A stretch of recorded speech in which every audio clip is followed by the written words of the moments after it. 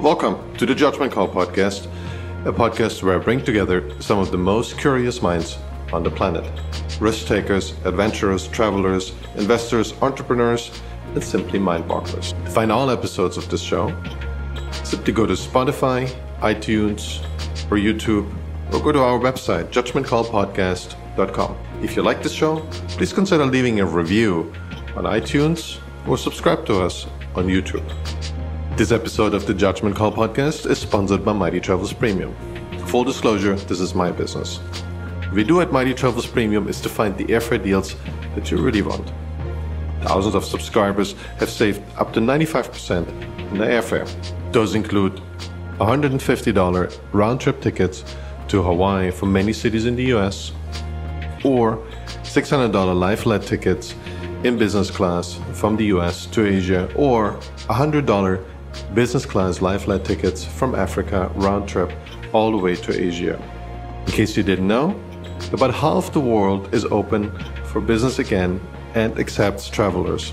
Most of those countries are in South America, Africa, and Eastern Europe. To try out Mighty Travels Premium, go to mightytravels.com/MTP, or if that's too many letters for you, simply go to MTP, the number 4, and the letter U.com to sign up for your 30-day free trial. I find this fascinating, and I think you are part of a very short list of people that went to all 193 different countries. And I know it's quite a dispute out there who's the most traveled person in the world, and who does it the best way, and who does it the most sophisticated way, and who has the most impact. So I am not a fan of any of those debates, because I feel like we all should do the best we can. And this is a thing that's maybe, it is hard to measure because there's so many different ways to travel. But yeah. How did that start? When did you formulate that goal? I think for a lot of us, we are 8 years old and we say we want to go to all of these countries. Well, when did it become more specific for you? And how did you plan to get there? Well, I first want to address your first observation, because I strongly believe that travel is not a sport. So for me there's no best traveler, or there's no most traveled person, or there is no none of those things. And I look a little bit like surprised when people try to be the fastest who ticks off 193 countries, and then you find out they do it in a year and a half or something, and do your math, and it means that you spend like a day in each country, and then obviously you can discuss whether that makes any sense at all, or if that's really a new Olympic sport. I saw someone in his 20s, early 20s, who I think that's how you decide. There's many now, and I just saw a new guy who apparently was unfortunate enough to try to do it in the pandemic, which obviously he didn't know beforehand. But and I think he just went to Libya. But anyway, I'm totally not into that. I honestly cannot think that anyone can claim to be the best travel person, because I know people who went to the same country for 30 years and they know the country inside out. They speak the language. They're almost a local.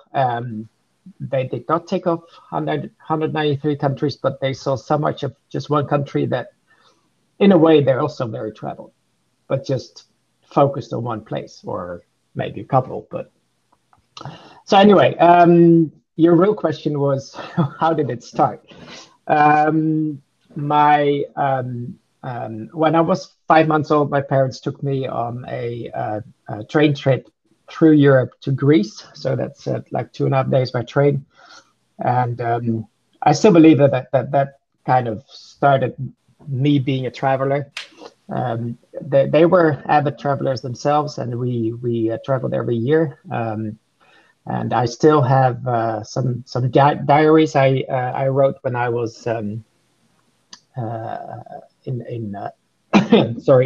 high school, or in first grade school. So And I can see when I was 9 years old, I was already counting countries. I was already writing down, this is my 21st country, which Okay. actually happened to be Syria for some reason. And so, but no, I was not at all considering visiting all countries back then, but I was just counting like how many countries did I visit, because I always had this urge to see new places. And then which I just continued doing when I was an adult. When I traveled, I always went to places I hadn't been before, which is, I think, a very healthy curiosity that pretty much drove me to travel. And then the deciding point was in 2008, when I had a very ugly breakup with my then girlfriend, and basically I was in deep shit, so to say. So I realized I needed something positive to get out of there, and that's when I decided, you know what, I'm going to visit all countries in the world. And back then I had like 72 left, I think. And I gave myself 10 years to visit the remaining 72 countries. Yeah, it seems like that travel, and I think this is a rarely talked about aspect, is a bit like they say, buying a motorcycle, riding a motorcycle is just like taking antidepressants. And I think travel, at least for men, typically that's said. For women, it might be slightly different. But there is this aspect of travel that it gives you a new horizon, right? It gives you not just the positivism of other people, if you can find it. That's sometimes harder than it looks. We're going to get into this, and how you have on your website, you have profiles of how you interacted with people in a specific country. And I think this is really interesting. This is something that most people don't really pay enough attention to. But I think there is this wonderful aspect of travel as a way of not just seeing the world in a better view, which we've talked about on the podcast with other guests here before, because I always say, you don't go to a country and then you come back and you decide to nuke that country. Like that's never going to happen, right? So you will at least have an impression of that country, and there will be some positive moments, even if it was a terrible trip and everything fell apart. But it's also something that makes us much more positive, I think, to look towards the world and to look towards other countries. And we had Simon Anholt here, who runs the Good Country Index. And a surprising finding he sees in the data is, especially when things get, or maybe that's the result of going to different countries, but he sees there's a long-term trend that people have a more positive outlook towards other places, towards other countries as life goes on. So every decade this goes up, and you need to put the average further down. So you have this, you normalize the data, kind of like the IQ works, right? So people get smarter over time, even though it doesn't happen for everyone individually. Did it work for you? Would be my question. Absolutely. Oh, absolutely.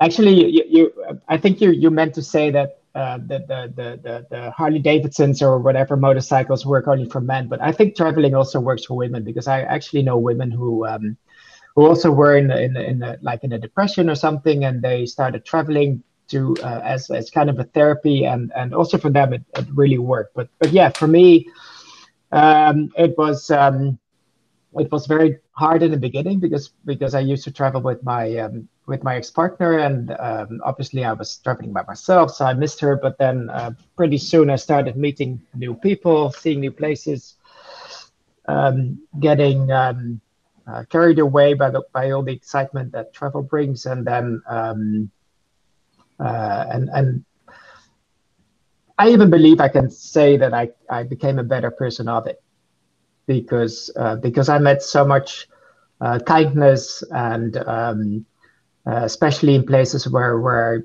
I didn't really expect it beforehand, because they're supposedly dangerous places with people who are trying to kill you, or at least so they say. And then you actually you travel around that country, and you find out, what, these people are just great. I mean, obviously every country have their share of of bad guys. But that's minimal. I mean, but by far most people want well, and especially when they see a foreigner, I think the natural reaction is to help out, to protect, to provide whatever, lodging, accommodation, food, drinks. Um, this is what I found almost everywhere. Yeah, I The, was. the, the, Go ahead. Sorry. Well, the only thing, but we might touch on that later on. But the only thing I also found that, like, the downside of travel in some countries can be authorities, red tape, bureaucracy, policemen who are out there trying to get something from you. But that's like um, part of the story of travel, of course. But mostly, I mean, obviously, mostly you're dealing with ordinary people who you meet on the bus or a train or on the street or in a restaurant or anywhere else, and by far most of them are just, they're curious. I mean, they especially in more isolated, remote places, or more, so to say, dangerous places, they don't see many foreigners. So very often they're super happy and super curious to hear about a part of the world that they just really don't know. I mean, they know the name. Sometimes they don't know the name. Sometimes they do, but they obviously they often have very little clue of what our lives look like. Yeah, I So think I absolutely share the sentiment in general. I think you're absolutely right. There is a natural curiosity that is something really positive, and that is a social value that kind of is a social glue, that is out there and makes people talk to each other. I think this is extremely positive, and you find it in many places. What I found, and this maybe leads us to the way you how you actually travel, and how you come up with the specific trips when you go to a new country, or when you go to a country you've already been to. What I found relatively hard, given my schedule, I typically do trips, and I think I'm not alone with this. A lot of people have that problem. I can organize my own trips, which is great, but I only have a limited time span. Say it's 10 days, it's 14 days, and I got to be back within these time frames. But I can do a couple of those across the year. And I think this is true for many people, right? So there is things you need to take care of at home that just can't wait forever. The problem seems to be, at least for me, the way I set up these trips. I can only get away so far from the typical tourist infrastructure, where I typically don't see a lot of curiosity. What I see are grumpy immigration agents, or people that want to take advantage of you, the taxi drivers, right? In every country, there is always someone who is either a little bit too nice. Those are the con men, that are not everywhere, but they are definitely in certain places. You get to the place where you can recognize them. But there is a certain set and there's always jet lag, and there's things where you just can't appreciate it because you're not ready, right? You didn't have coffee, you didn't sleep in 3 or 4 days. So there is a couple of things within a 10-day trip that just makes it so hard for me to get outside of this tourist infrastructure. So until I get to a place that's remote enough, that's interesting enough, where I'm not in the middle of a big bus maelstrom or another transport thing, it's 4 or 5 days. And by that time, I always have to turn around. So for me, I find that really difficult. And I think this is why we see these maelstroms pre-COVID I call it the dark side of tourism, where people are in this, they're not really aware. They don't want to really be aware. I mean, I go on my own, but a lot of people obviously go with groups, or they go with lots of big groups of friends. And what happens is you kind of, travel loses this opportunity to experience not just curiosity, but experience places that are relatively, well, they don't have crowds of people. They're relatively unspoiled. That's what I wanted to say. And I'm like, kind of like you, before you were going full on the list. I've seen many places and regions. I've been to many places several times. But I kind of find myself going down the same avenues. So the last 70 countries, they're hard for me because I can't do them in a 10-day trip, from what I know, or I don't have the risk profile for it. Maybe you can convince me differently. But I think that's a problem for a lot of people. In the time that we have, it's difficult to really appreciate travel. I see what you mean, and I believe that maybe there's a law that a travel law. I'm just improvising now, but it might be true that the less time it takes to get to a place, the longer time you would need to delve into the unexplored part of that country, if you see what I mean. So what you're saying is I recognize that, and actually. In these, after I finished my, or I visited my last country almost 4 years ago, and obviously I continued traveling, and I realized that I really do not like to travel to touristy places. Like I was in Sri Lanka a few years ago, and I had been there before, of course, but I noticed that in many places, like I had to queue to buy a ticket to get into a archaeological park or whatever, and then I had to queue to walk upstairs. I had to queue to see a painting. I had to queue, and I was like, I don't want this. So yeah, sure, you need more time to get off that beaten path. That said, there's still a pretty long list of countries where there is no beaten path. Believe it or not, when I decided to go for 193 in 2008, I made a list of all the countries that were missing on my on my list. So and there were some of those I didn't even know where they were on the map. So I really had to. This sounds really weird, but I really had to look them up. Like Nauru, what the hell is Nauru? And a few other smaller countries or unknown countries. And the list keeps changing, right? So there's new countries that's come along, and so there's about 5 or 10 that seem to be in limbo. But not really, because the last, at least if you stick to the UN list, the last country to be added was South Sudan, which is in 2011. So that's 10 years ago. And the one before was East Timor, which is in 2002, I think, which again is 20 years. So in the last 20 years, only 2 countries were added. So that's not, I mean, this happened in the 90s when the Soviet Union fell apart, when Yugoslavia fell apart, and a few other countries were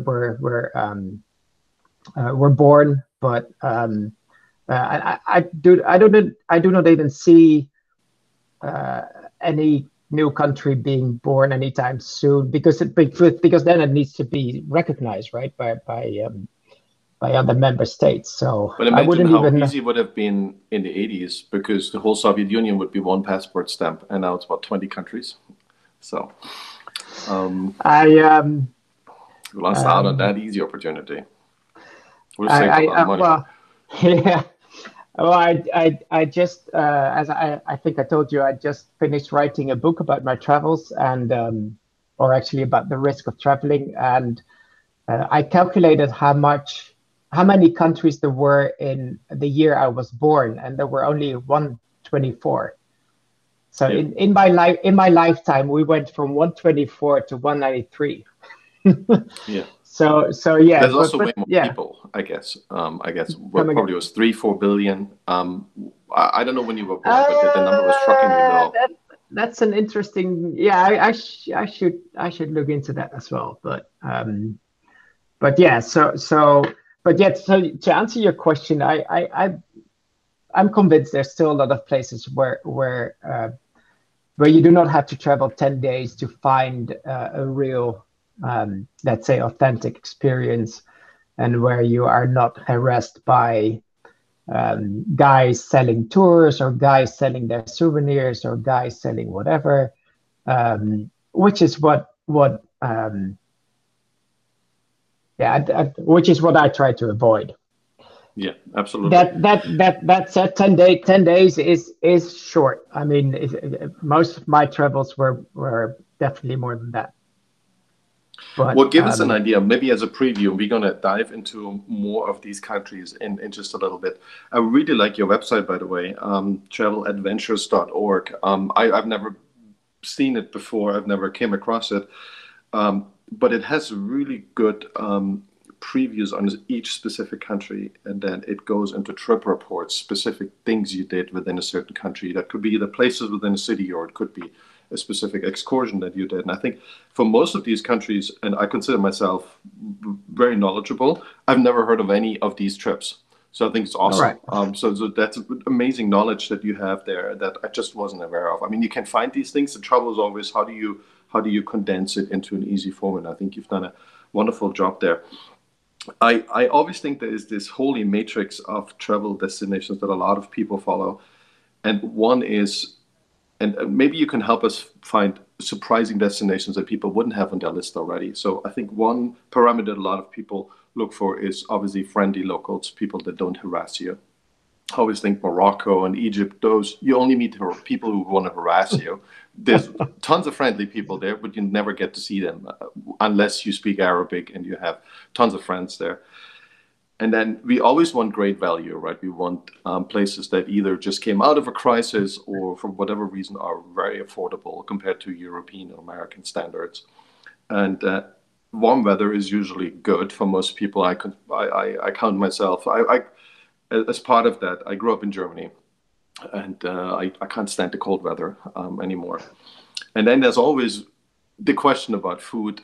For me, that's particularly tricky in some places in Africa where I can't agree with the food. I don't know. I mean, I can go back to the basics and eat some veggies, but whatever food and dishes are being cooked and presented to me, I can't deal with it. I can't negotiate it.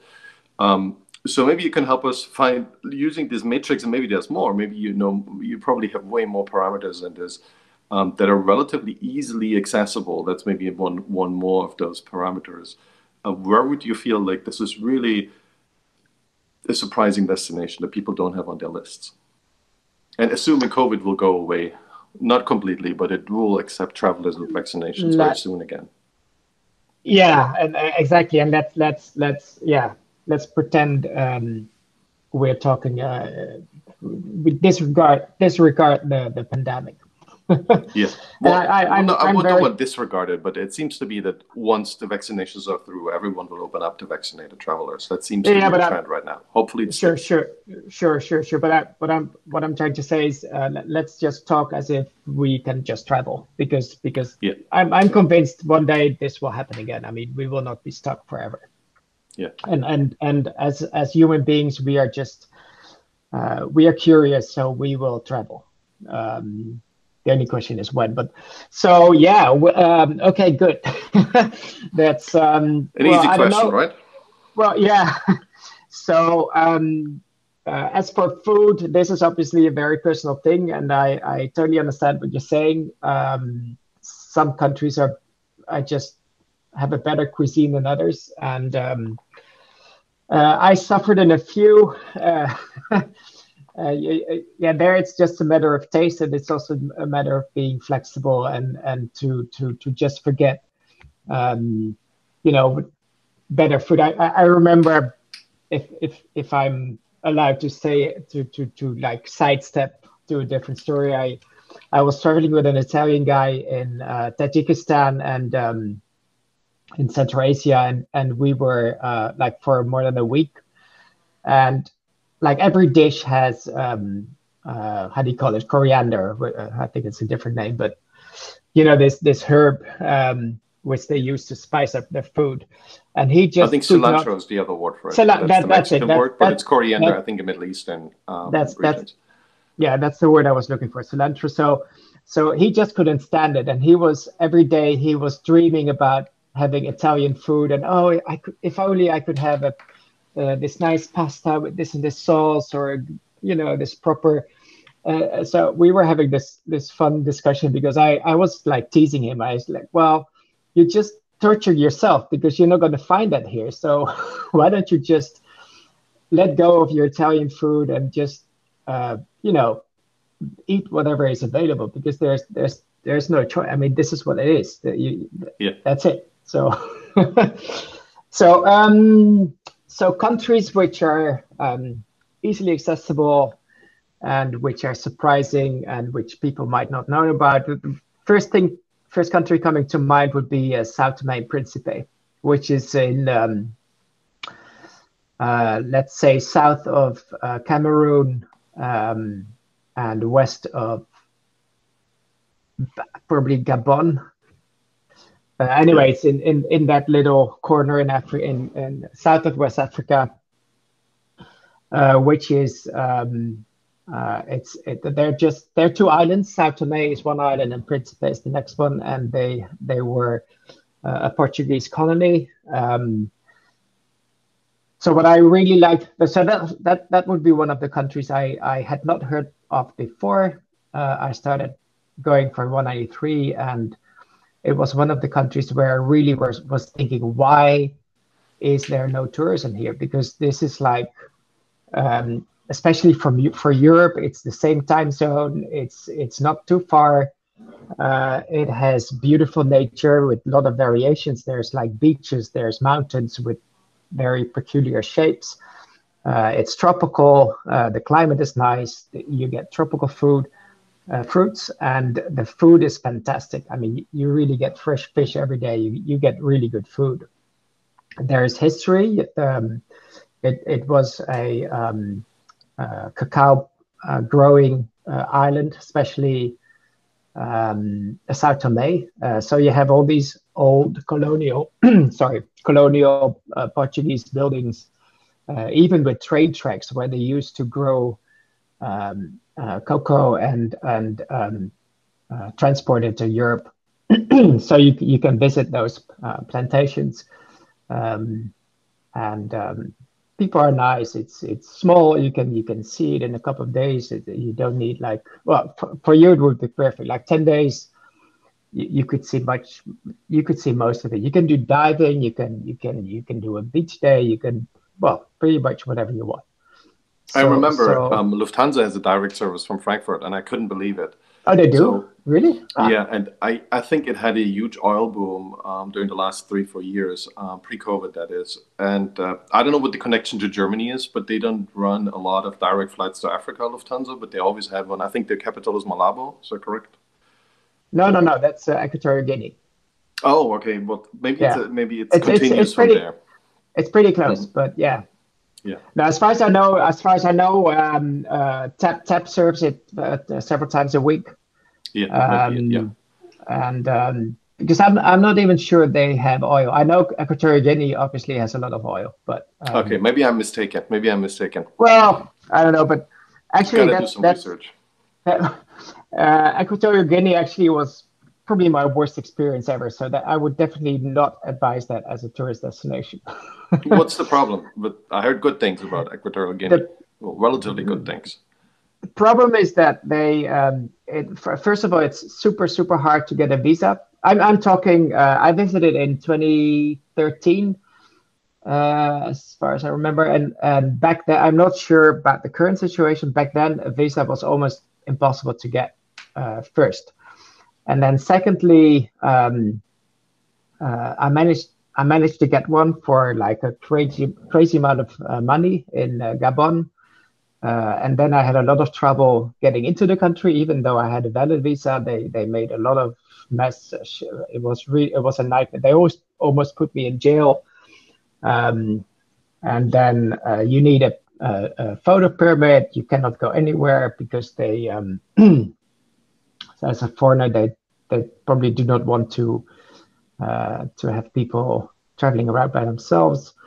And the government, well, the dictator ruling the country, because it's a very rich country. I think per capita, potentially they're richer than any of the Gulf states in the Persian Gulf. But all the money goes to that one family, and the rest of the people are just suffering like crazy. So, so it's also socially. Most of the times in Africa, what I found that might not be true for Equatorial Guinea is that there's kind of an informal visa system. So typically when you need a visa before you go to a country, right, and then the airline will check it before you board because they are afraid of the fines that they would have to pay, or they would have to bring you back, and then do you take up a seat, right? So they check that in particular. But in most places in Africa, there seems to be either no fines or there seems to be no enforcement of this. And I noticed from Ethiopian Airlines, I think most countries I went to in Africa, I'd say 50, 60% of the time, the visa was never checked at time of boarding. What that means is you can just fly there. Literally, you stand at immigration, you can present your case. That was the case in Sudan where I was last year.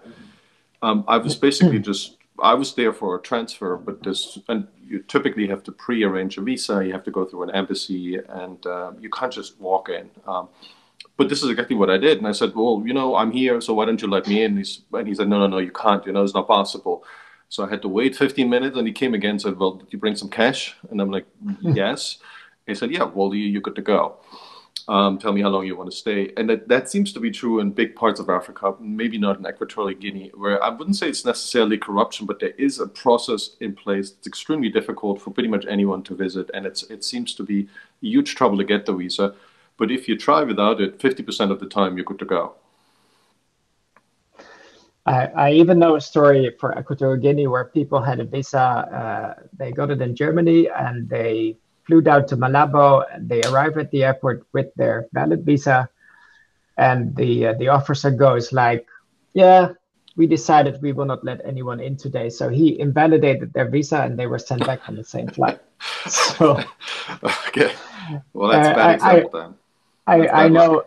Yeah, I know another, a few months before because I crossed overland from Gabon, and a few months before a German guy had done the same crossing, and I had read his story before I went there, and he was unfortunate to cross the border on the 1st of January.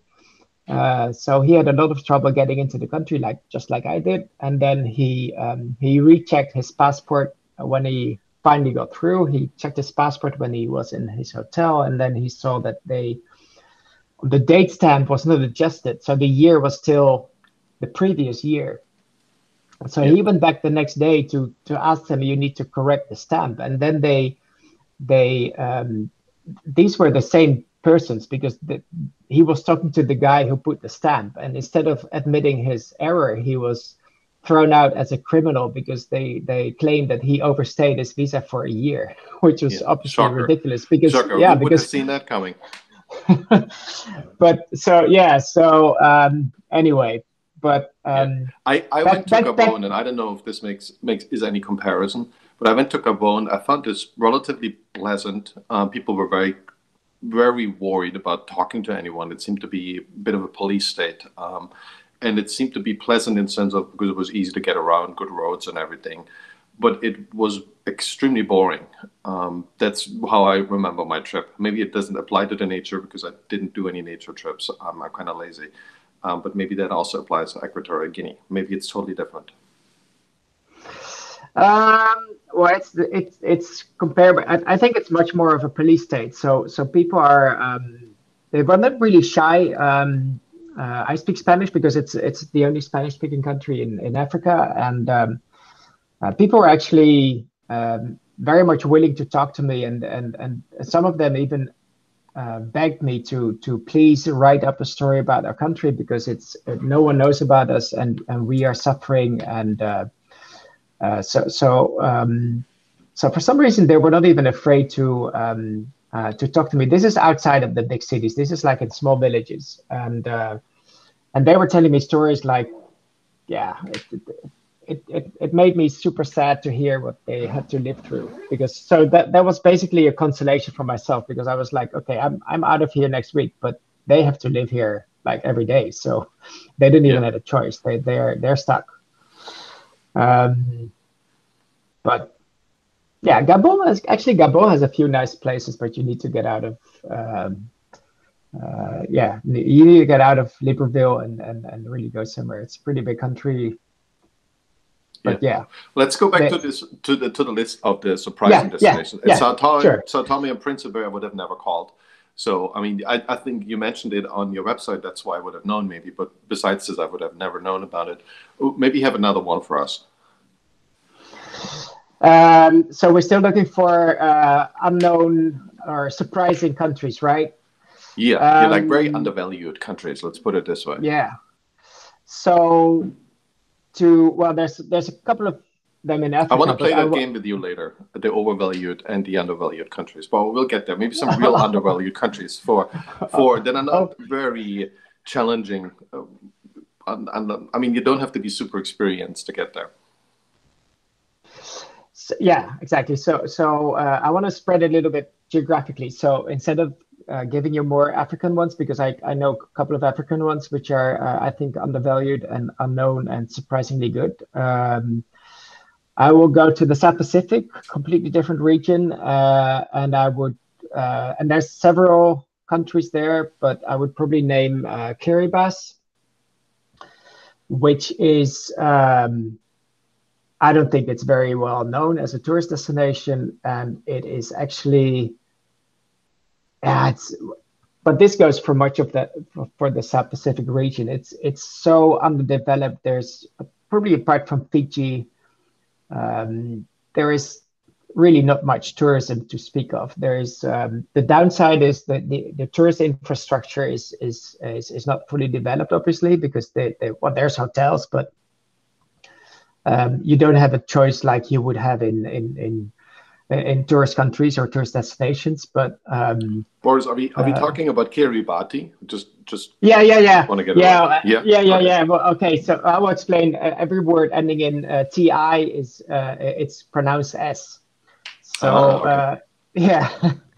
So the thing is, Kiribati, as you write it, is it consists of like huge atoll groups. So if you look at it on a map, it's huge. It's I'm not sure if it's as big as Europe, but it's like a really huge surface. Obviously, most of that is ocean, and they're one of those famous countries supposedly disappearing under the sea level in a couple of decades. But so what I did was I unexpectedly had more time than I thought in Kiribati because of a canceled flight. So I went to one of the outer atolls and like this is really like paradise because they're absolutely not used to seeing any foreigners. So I walked the whole island and almost every house I passed, people would stop me and please come inside, and then they would send their son up in a coconut tree to get a coconut from me, and then they would just talk because they speak English, so you can communicate with them. So and they're all, I mean, they're just super relaxed, and they live in a completely separate world. I mean, it's hard for us to imagine that you can live so far from the world that we know, far from pollution, noise, whatever we have. They have nothing. They just catch their fish. They eat dinner, and then the next day brings more of the same. So it's very laid back. I was fortunate because they have these traditional houses made of local. Everything is made of local wood, trees that they find, mostly palm trees, of course. So, and the funny thing is that I met a guy on the far north, and he gave me a branch on my head, and he said that I had the blessing of a sea goddess. And then we ended up talking, and he obviously asked me where you're from, and I said, well, I'm from the Netherlands. He didn't have a clue. Even though I tried to say, cheese, windmills, football, whatever, but he just looked at me like, I have no idea. So I told him, well, maybe like United Kingdom or France or Germany, like bigger countries, and he kind of knew the names. So, but then he asked me, how long is it to sail from Holland to Germany? And I looked at him like, well, you don't have to sail, you just you just go by car, by train, whatever. And but he couldn't understand. And then he goes like, okay, so how many hours to sail from Netherlands to France? And I said, well, same thing. You can just cycle to France. I mean, you can go over land. But then first I thought, well, this guy is really lacking education because he doesn't know his geography. And then after a while, it dawned on me that he lives on an island in a region where identity is basically defined by your island. So, and even the bigger countries in the region are Japan or Philippines or Australia or New Zealand. It's all island nations. So in the end, I realized like this guy lives in a completely different world than I do, and I tried to explain to him like if I want, I can travel from Netherlands to China without ever having to get into any ocean or sea. And he just looked at me like, well, you're crazy. Yeah, that's And, fascinating because it's a level of his mental model of the world is so different that it. I mean, it's incorrect, right? It's kind of like our model of the universe, right? I feel that's how we think about the universe. We well, have this model because we think about that, and that's what we read in the book last 100 years. But maybe it's completely different, right? If someone would tell us differently, we would be like, yeah, you're just a conspiracy theorist, right? Or we would just ignore it because it's just not what's in the mainstream right now. I ended up thinking like maybe he's right. Maybe it's really crazy. Why would there be a border between Holland and Germany? Because for him, it's just the same kind of land. Why would you draw a line on a piece of land, and why would anyone decide that this is yours and that's mine? For Yeah, him, it's like this is our island, and we live here with so many families, and that's it. And yeah, this is and we this is the language you speak, blah blah blah. So this is our identity, full stop. And so I ended up thinking like, all the borders we have in Europe and or in Africa, they're all man-made, of course. So it makes much more sense to say, well, okay, this is the island, and this island is called whatever, and then and these are our rules, and you're welcome to visit us, but you please respect what the way we want to live. yeah. Have And you and have you ever done a wider trip into the French Polynesian islands? Because they show me when I was there, they told me, oh, this is as big as Europe, and there's all these islands, but they're really far out. You either have to fly to them, or you have to bring your own yacht that's can go all over the Pacific. I found this very interesting, but almost impossible logistically to pull it off. yeah, no, I did not, and you're right. I think the only way, this is what I realized. So I had 3 months to travel the South Pacific, because there's quite a few countries, UN countries. So and at first I thought 3 months is a pretty long period, but it turns out 3 months is nothing for for such a huge region. And I actually ended up, because I somehow naively thought I could take boats or ships between islands, but it's just way too big. And then there's no regular ferry services or anything. So you end up flying, unless, as you say, unless you have your own yacht, your own transportation. That would be fantastic, because that region, seriously, is much of it is completely unexplored. Yeah. And if you would have your own yacht, but you're not totally free because you need to clear customs and immigration, everything. But yeah, you could. That would probably be the only way to really see it. Yeah, the South Pacific isn't, or the whole Pacific has big waves, so you can't just go on your little yachts. You need to bring something that even works outside the You Mediterranean. It's a different environment. So you either you need have that kind of investment ready to go, or I think what was a shortcut, but it's not the same way to explore it, is I forgot the name of the domestic airline in French Polynesia. They sell an all access pass. I think it's $1,500. And then for 30 days, you can go to wherever you want as long as you want. So that's kind of cool. It's not as good yeah as seeing it from a boat, but it's a start. yeah yeah. And if you have your yacht, you really need to you need to know what you're doing. The other option would be to try to, if you have a lot of time on your hands, would be to try hitch rides with others, because especially if you pick the right season, you might be able to find yachts going somewhere, and they might, want to have you on board for probably doing some work and everything. But You need to improve your Russian for this. Russian. Yeah, because the Oh, Russian you think? billionaires, that's what I would expect, right? I have no idea if they show up in French Well, Polynesia. I I'm not talking about French Polynesia, but in the South Pacific, I actually met, I mostly met Norwegians with yachts. Okay, Apparently, okay. because I wouldn't have Norwegians seen that obviously coming. are, Norwegians are also pretty rich, so because they have all their oil money, so they Yeah. so yeah, for some reason I ended up seeing lots of Norwegian, even though Norway is a pretty small country, but they were overrepresented in the South Pacific. Well, sometimes there is this curious marketing, and maybe it's more viral. So there, I know that from Germany, where I grew up, there were certain destinations in the world that were very well known, and everyone wanted to go there. So obviously, one of it's Mallorca down in Spain that was very well known. Even though there's tons of other islands around it, there's tons of places in Spain itself that people had no idea they even existed.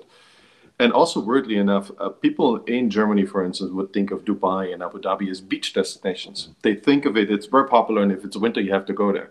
But A, the beaches are not great, they're decent, but B, it's relatively expensive, it's not a beachy place at all. And C, it's really cold in winter, well, relatively cold, if you really think of a beach holiday. So it's kind of, I don't know where this happened, but it's like everybody knows that, and it's very futile to convince people otherwise, because they will think, no, this is what everyone does. And I don't know if this is a European thing. It's not as strong in the US, but we have that too, right? We have a certain view of Mexico that everyone shares, even though Mexico is in so many different places and areas, and that you can't really compare.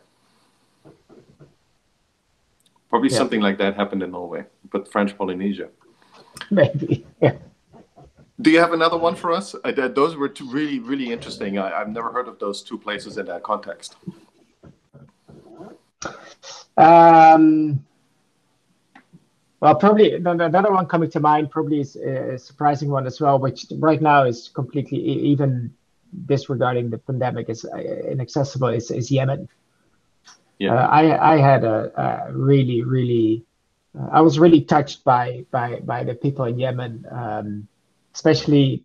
So I visited 2004, so that was way before the war started. But it has always been a turbulent country, of course. So before I went, people were like worried. They were, "Why are you going to Yemen?" I knew some people who went there, and they were really positive about Yemen. So I went there myself, and I really found it's like a really almost forgotten country where, uh, as you said before, like compared to Egypt, where so the first day I walk in Sana on the market, and I was expecting people to walk after me, like come have a cup of tea, blah blah blah, and then they sell you their carpet or their whatever they have, their brassware.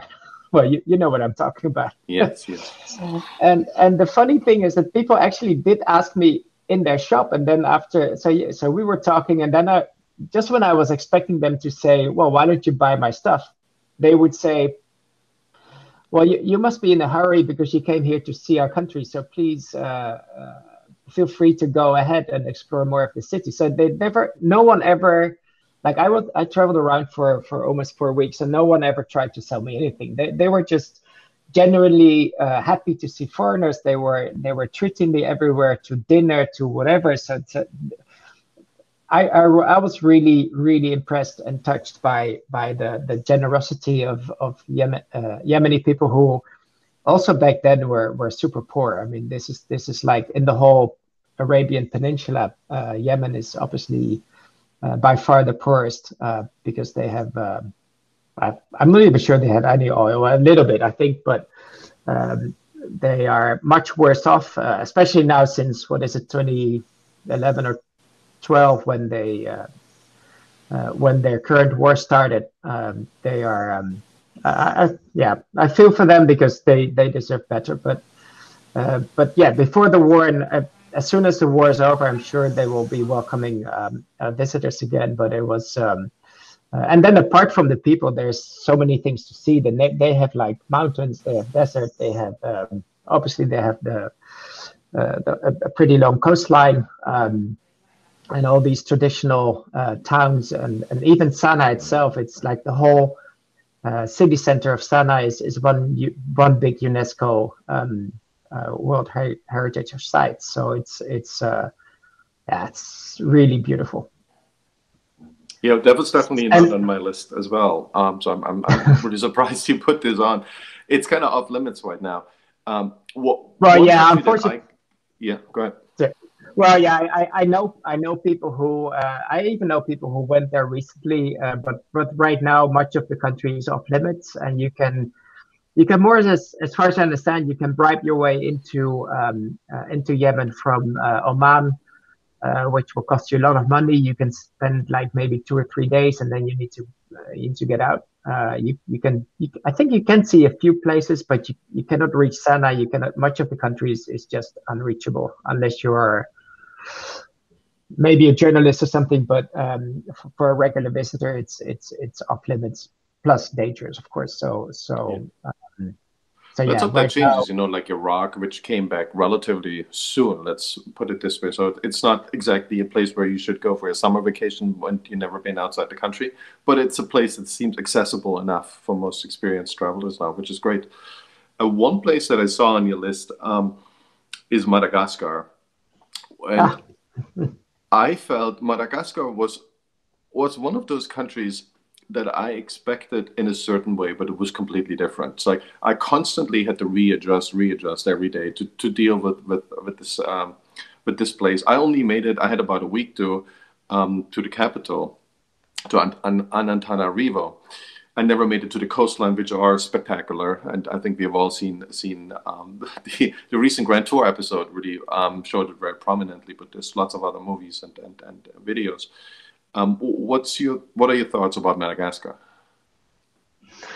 um, well, it was my second last country to visit before my last country. So I kept it for last because I was really looking forward to seeing it. So I wanted the best for last, so to say. And it's super big. So I only had I think a little bit less than 4 weeks. And you can just not see the country in 4 weeks. So it's high on my list to revisit.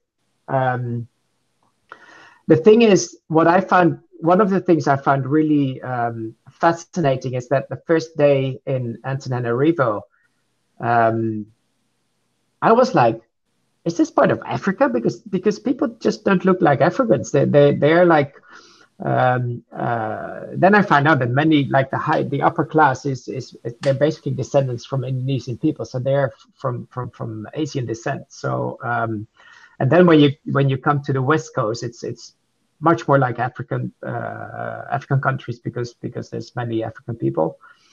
Um, Obviously, their nature is absolutely stunning. I mean, they have so much variety. Obviously, they have a lot of endemic species animals which only live in Madagascar. So I liked it a lot. At the same time, I did find a few places where how to put this in a nice way, they were they were on their way to getting too touristy. Yeah. And Yeah, so I'm talking of there's an island, right? That's yeah, pretty famous now in Europe. yeah, yeah. Yeah, I had some of the Um, best food and some of the worst food ever in Antananarivo, which really struck me. I had some of the best value things I did, I think, in that time, and some of the worst. So it was really difficult for me to adjust. There's some really beautiful areas up on the hills in the city.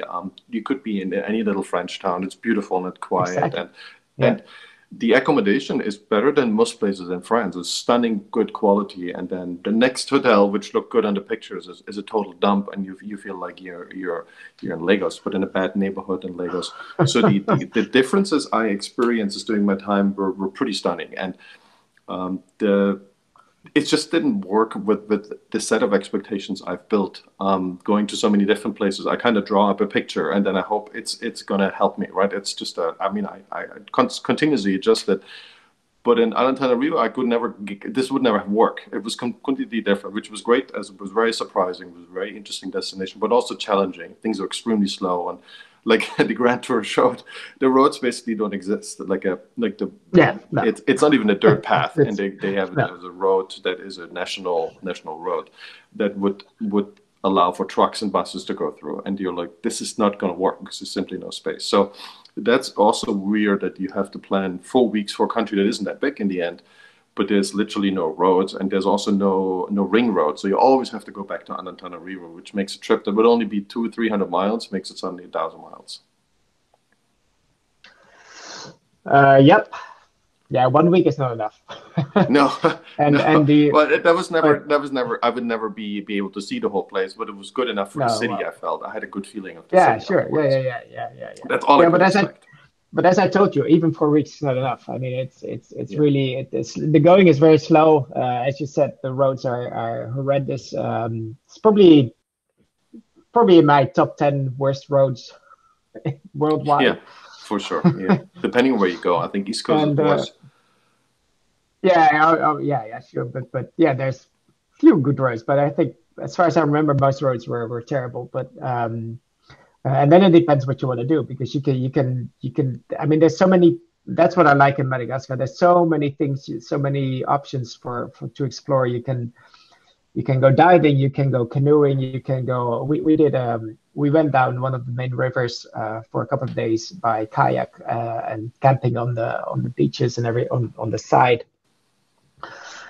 which is great. But obviously it takes time. And then you can go to the west coast, you can go to the south, to the east coast, to the north, and they're all different. So it's and then depending also on the season. So it's you really have to plan it pretty well and allow for spare time because I never we didn't take domestic flights because we prefer to travel overland. I know people who tried, but apparently there's a lot of hiccups and cancellations.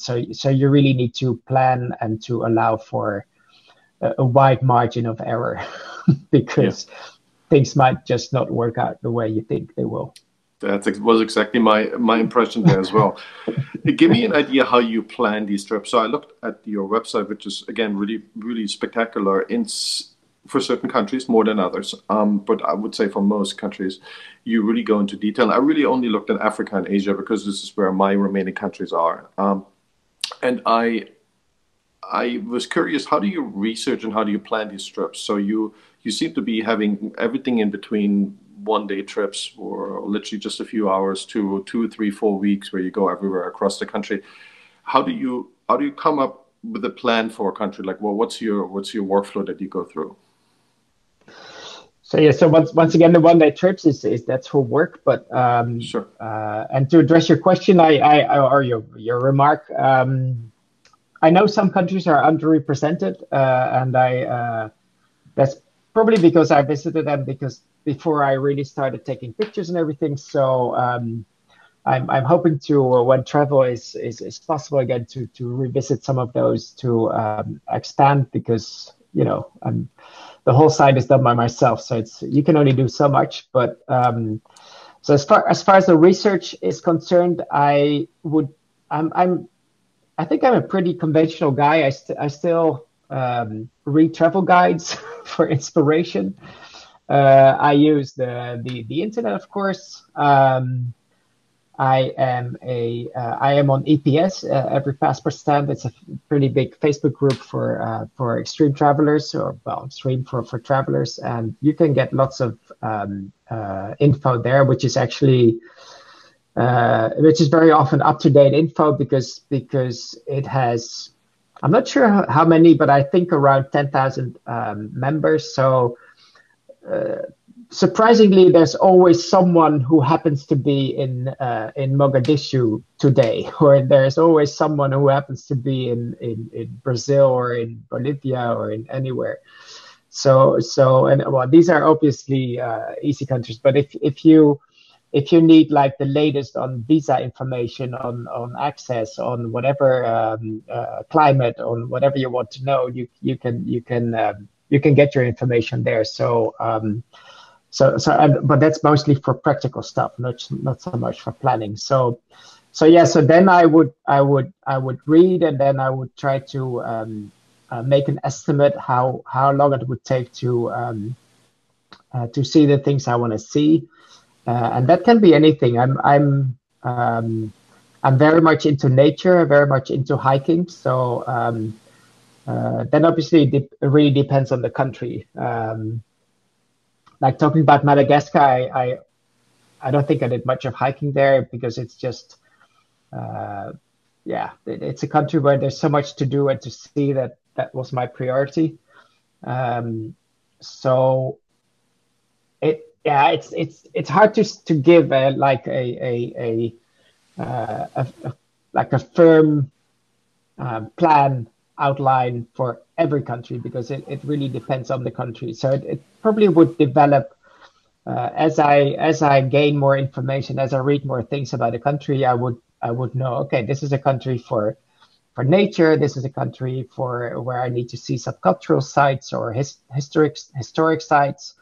And then, as I said before, lately these last years, I'm trying to avoid overly visited places, so I might just skip them, just to not to annoy myself. Yeah. And so yeah, is that a clear enough answer, or? Yeah, I was hoping you have another nugget there for us. Like Sao Tome and Principe. It's something that I never expected the same way. There's obviously, there's a bunch of things that people put together in order to make a decision, right? So do you make for you, the research was relatively easy because you knew that is the list, right? So I need to go down that list. So let's plan it out. Well, I think for a lot of people, the list in their lifetime is relatively small, and they're trying to find out what is in these 30 countries. It doesn't have to be countries, right? Places that they haven't been to. The question is, do I go to a place that I've been before because I liked it, and maybe it's still that good, even post-pandemic? Or the other option is you go to something completely new, which gives you this anxiety of, especially if you're not as curious as we are or other travelers are, right?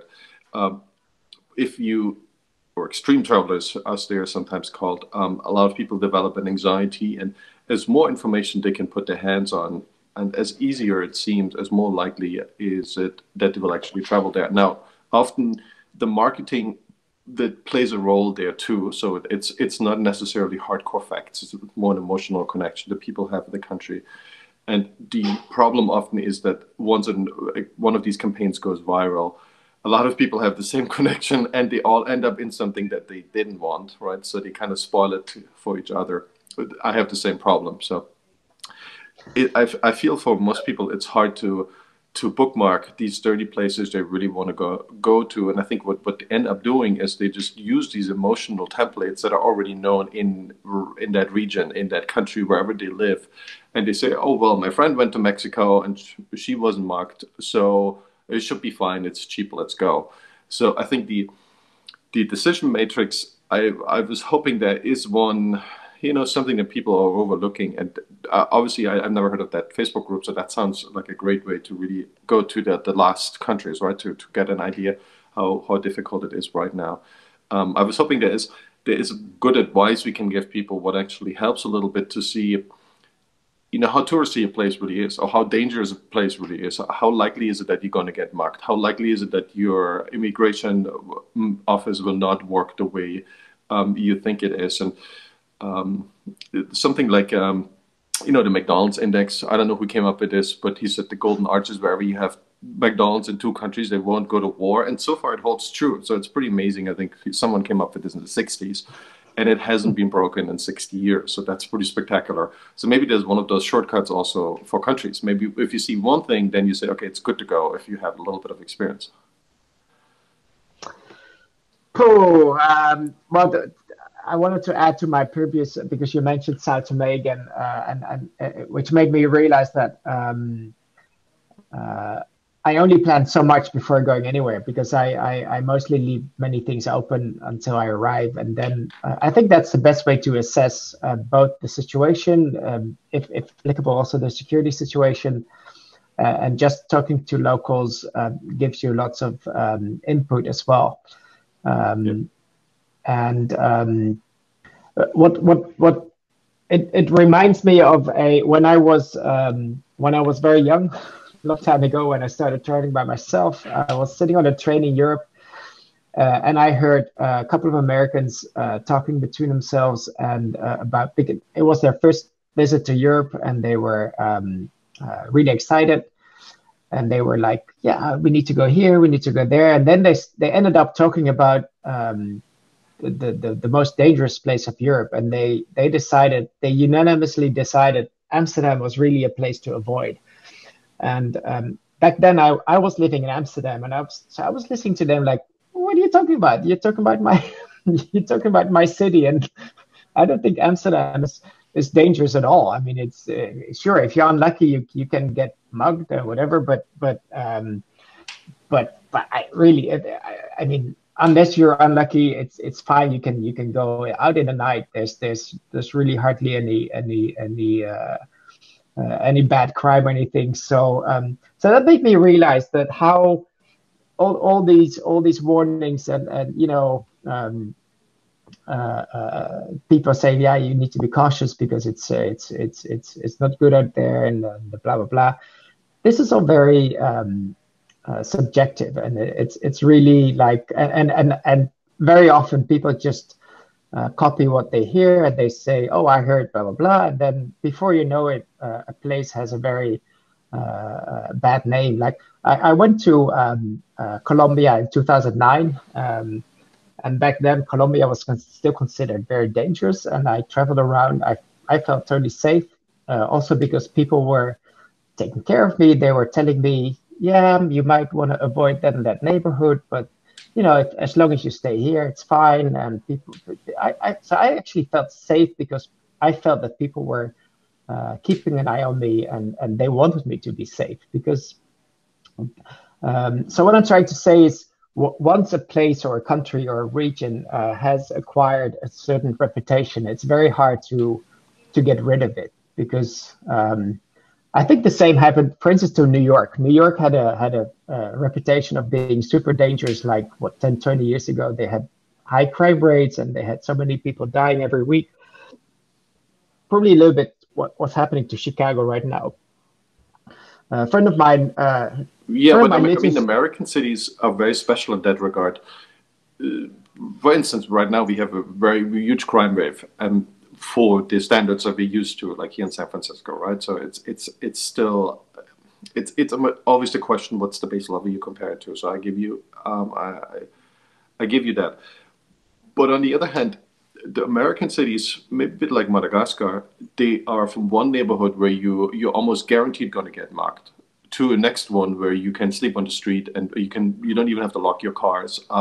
And this is only like I know a couple of miles south here.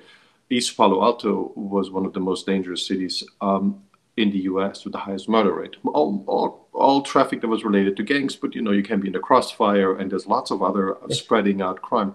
And literally just 200 yards to the border is Palo Alto, which is one of the richest and the safest city in the whole U.S. So, as a traveler, as a foreigner, you have no clue if you're in Palo Alto, East Palo Alto. There's not even a sign. I mean, you kind of see the neighborhood, but it's impossible for someone to realize. I mean, it's not impossible, but if you don't have the education as a traveler, I think it's very difficult. Like my own family, if they would come visit, they would know. They have no idea of this, how diverse these neighborhoods can be, and how dangerous they can be, or how safe they can be. They don't see the signs. I wouldn't worry a minute. And I think the same is true for Colombia. Like Medellin had really bad neighborhoods. But if you know where they are and if you have an eye for them, it's extremely easy to avoid them, and you're fine. You can go run at midnight and you're going to be okay. So that's really difficult to acquire that knowledge. And because we are these hive people, right? Most people don't get out of their comfort zone. They are now they haven't left home in a year.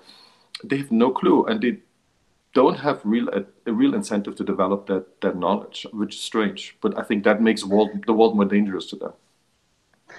I believe it's also a matter of getting more experience. And for instance, you can what I do when I arrive somewhere is where I know there might be problems. I ask around locals, and because as you let's say you're a local, right? And you can tell me like, okay, this area of San Francisco is fine. This area, don't go there because it's really not good.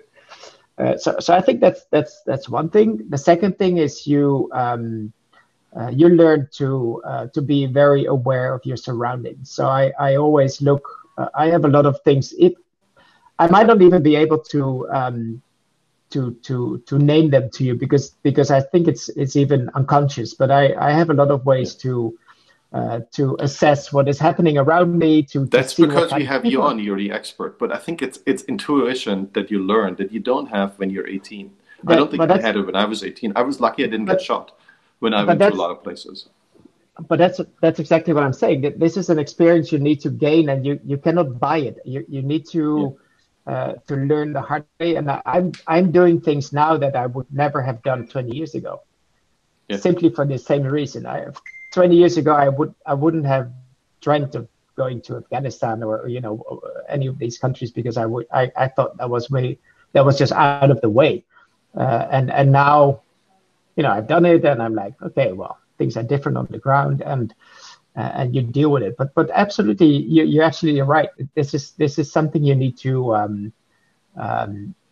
acquire, and so I would definitely not advise an 18-year-old to just go anywhere, and yeah. even though I know people, I think he's 21 years old, a guy he's also an EPS, uh, and he's been by himself. He's been to Syria lately. He's been to a lot of well, let's say dicey countries, and apparently he survives. Well, you always can get lucky, right? So it's like the stock market. and it's You can make billions just going whatever. You put everything, all your money into Tesla calls, and you're rich, or on Bitcoin. But the problem is that as longer you play, it's more likely it's going to be devastating for you. And it's not just devastating financially. Being really rich and then losing it in a few months is really devastating for your soul. You got to be really careful what you're playing with. And as an 18-year-old, you have no clue. But you can just get lucky. That's fine. But to your point earlier, what you said, I in my own travel experience, I found the dicey countries, maybe because of my mental awareness and because of the research that I would do before I go, I found them generally completely safe. I never had any issues, immigration issues like Uzbekistan, who was really strict for the longest time, or Russia. They were strict when I was there, but they went, I mean, to the letter. Like they never gave me any problems because I was, making sure it's correct. But then I was in Sri Lanka, which you would feel like nobody cares about immigration at all because millions of tourists every year. And I was in a jail cell, and none of this was my fault, right? So someone stole my passport numbers, and my passport was fake, and I was a terrorist. And I'm like, no, why don't you call the consulate? And then eventually they called the consulate, and they let me go. But it's in a country where I never thought that would even be an option, right? So I would expected that in places where there's political animosities, or I was warned to go there, and many places in Africa like Cameroon, I never had any issues. Maybe because I anticipated them, and maybe I made sure it doesn't happen. Yep. Well, the other very true thing you just mentioned and this sounds super obvious, but it's just like if you're unlucky, you're just well, you can be unlucky. I mean, and it can happen anywhere. And as I was saying, I just finished writing my book, and in it I look back on all my travels, and I ask myself, like, so which were, in hindsight, which were really the most dangerous situations I was in. And it was not in Iraq or Afghanistan or Somalia, but it was in completely unexpected situations and places which just happened for some reason. I was unlucky, or something happened unforeseen, and this can happen anywhere.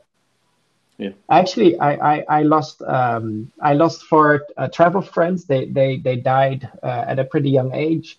They were all travelers, and all four of them died in really almost stupid situations where they were just they were in a safe situation. Well, apart from one of them, but they were in a normally safe situation, but they were just super unlucky for things to turn bad, and for them actually to pass away. So yeah. What happened to them? Can you share? Well, two of them, they were a Canadian couple, and I met them when I was still pretty young. So they were one of my travel inspirations, because they traveled a lot to countries I had never heard of. They were one of the people who advised me to go to Yemen. And they went there, I think, in the 1980s. So that was really, I think, even before they unified. They went to Uzbekistan in the 80s. They went to all these places that I was like, what? Wow. So then one day so they travel to all these places. Everything is fine. One day they have a weekend in. They're from Canada, so they go on a kayaking trip on a sunny Sunday. Like your average something to do on Sunday. And then suddenly the weather turns sour, and there's big waves on the lake, and they capsize, and they were never. Well, the body of my friend was found a few weeks later, and his wife was never even found anymore. So just to say, they were really super unlucky, and this was really an accident that should not have happened. And after all the things they did, it was like. It was really sad to like really like a few-hour kayaking trip in Canada. It's tragic. What were your personal situations where you kind of, after you went through them, you were holding back and said, "Oh my gosh, that was pretty close. So I either suffered with my life, could have suffered with my life, or I could have suffered injuries, or it's something that gave me really grave financial loss." Did you have those situations, and how often did they happen? Well, not financial loss, but well, that's another strange story. I came home from a flight, actually from Canada, I don't know, 20 years ago.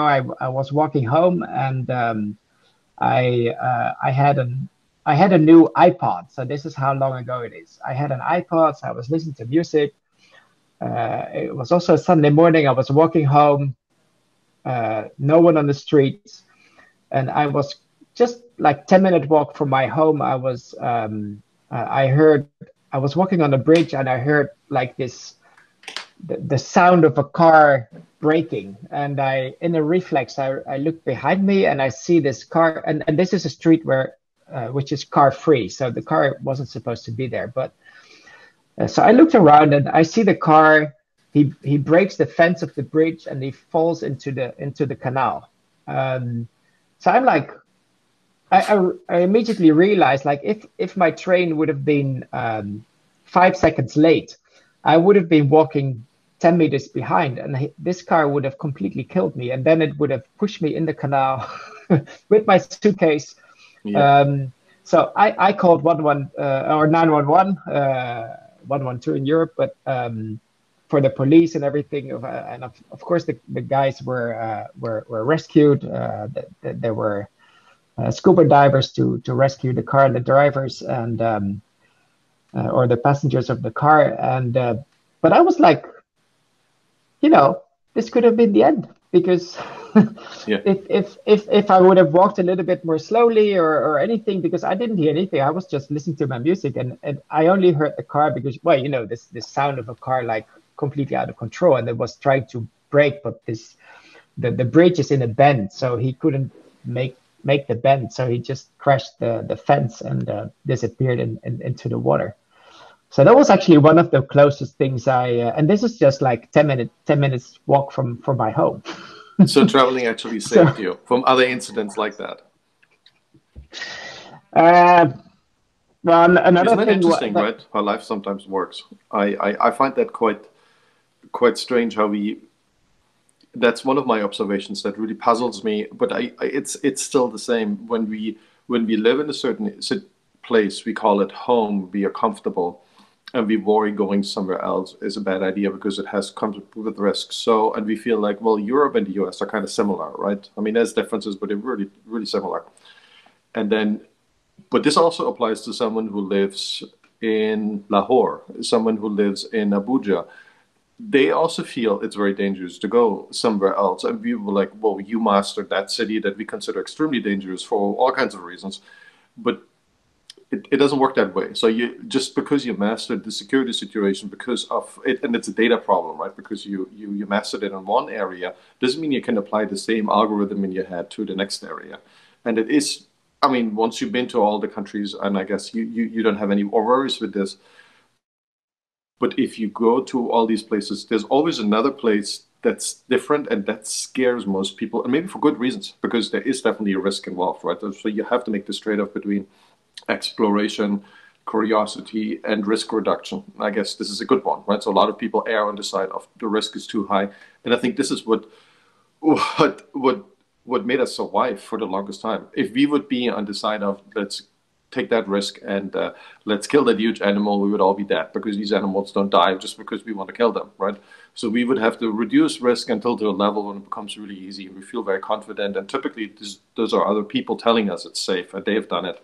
And that seems to be something that really helped us in the past. So I think it's good from an ancestral point of view that we have that.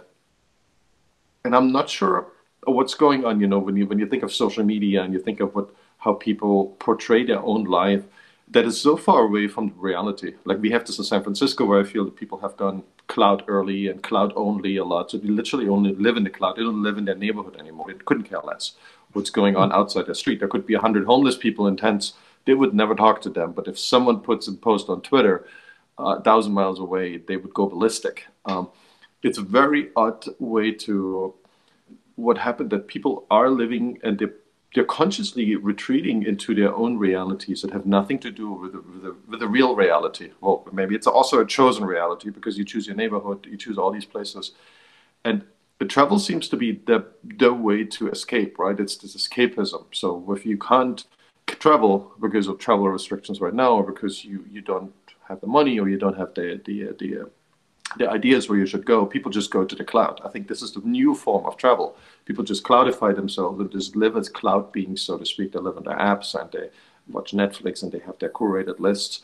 What do you think is the role of technology in travel in that sense? I mean, as a way to replace travel, A, which seems to have happened in the last 12 years, or B, how they enhance travel, but they also distract a lot of people from while they travel.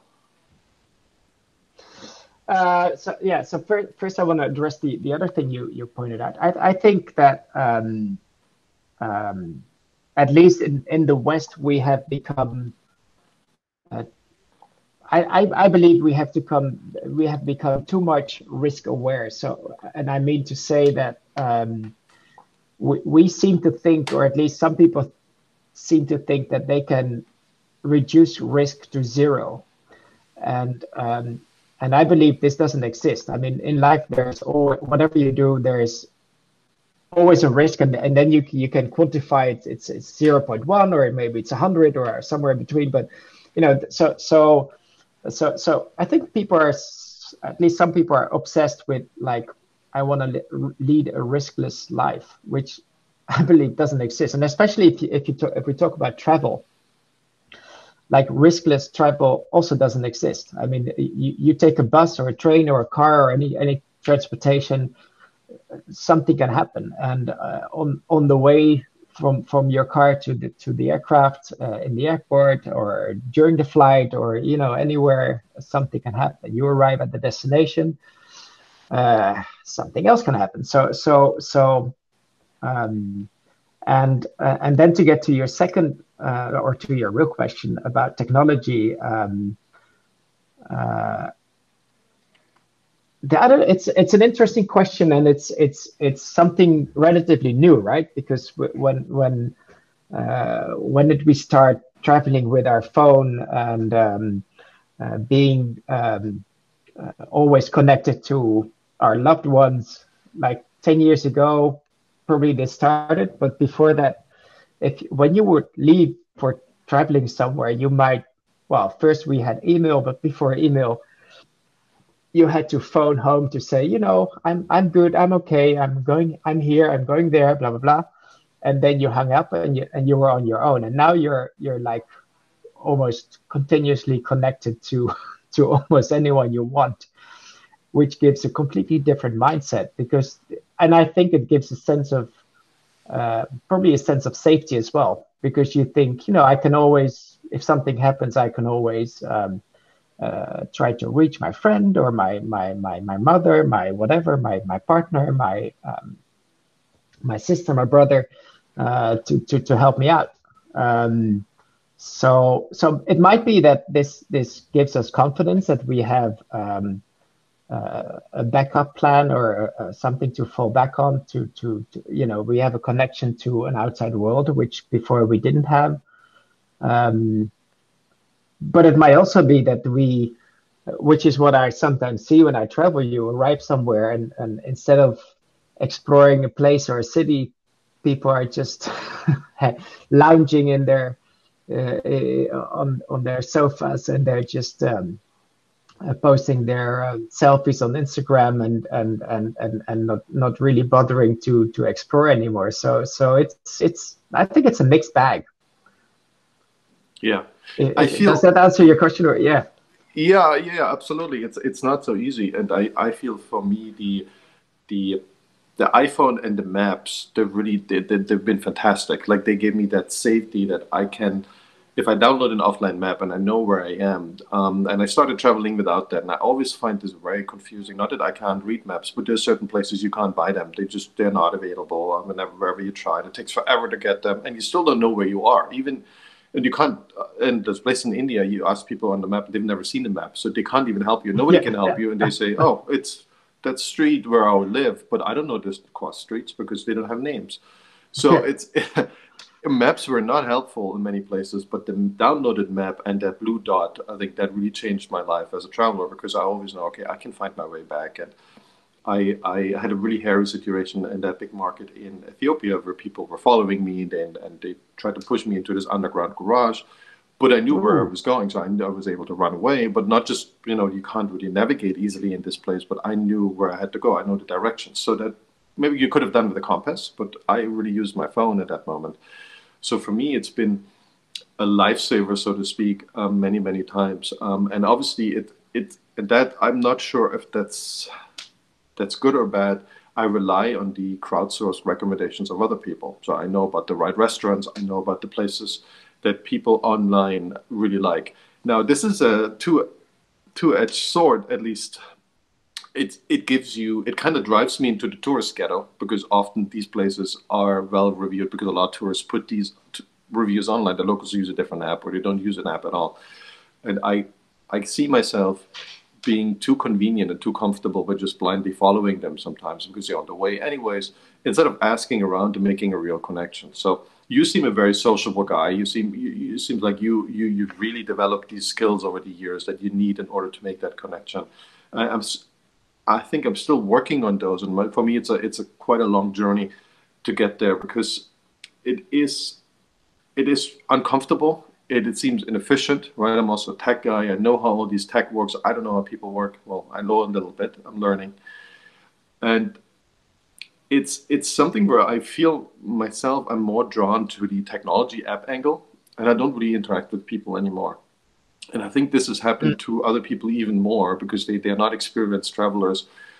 And what happens is there's two fronts, right? Here in San Francisco, we had tons of tourists and everyone hated them, right? And they had the worst behavior and you could never really interact with them anymore because they either were on their apps, they were like on Lombard Street, they take some photos, upload them, and they good to go 2 days later. So both sides were contributing to this problem. And I caught myself more relying on technology than I wanted. And I felt it's hard to withdraw because what you do is you think, or I think that, maybe that's my own FOMO, someone that I see later on who had used technology, seemed to have the same kind of experience, but minimal effort. And I was really jealous. So I find it hard to wean myself off it. So yeah, so this basically brings us to what you started with, right? You were saying you were looking for an anthropological view of my travels, and and I think this is a good example. I avoid looking for recommendations for restaurants or hotels or anything. I would always almost always go by talking to locals and asking them, what is a good place what is your national dish? What is a good place to have it? I don't know. There's many ways to find out. And then as a side effect, you get in touch with locals as well, so you can have probably a conversation about something else as well. But and then in a restaurant, I would always ask them like, what is your best dish or your signature dish, or what do you advise, and blah blah blah. So, um, uh, but I totally see what you mean, because this is the way travel has developed, right? You you take out your phone, you have your maps, you mark the hotels or the restaurants or whatever, or the sites that have been recommended by someone else, and you just follow that line on your map, and you tick those things off, and you have your lunch and your dinner and your ice cream and your coffee and whatever, and then Yeah. you basically copied someone else's footsteps. And Yeah. And I'm very I happy, I mean, have to admit. I mean, it's very and comfortable and the experience is great. I mean, I had and restaurants that I thought are not sure, possible for sure, pennies. And yeah, that's quite amazing. It's very addictive. exactly. So I mean, there's nothing wrong with it, but it's just, I think it all depends on what you want to get out of your travels, and this is what you Yeah. want. Then it's very comfortable. It's much more efficient, because you can do more in less time, because you don't have to ask around, you don't have to look for things. You just, well, you have to look at your phone. I mean, I so want to so get you, out of the tourist ghetto, let's put it this way, and out of the traveler ghetto. I wouldn't but really say then, tourist.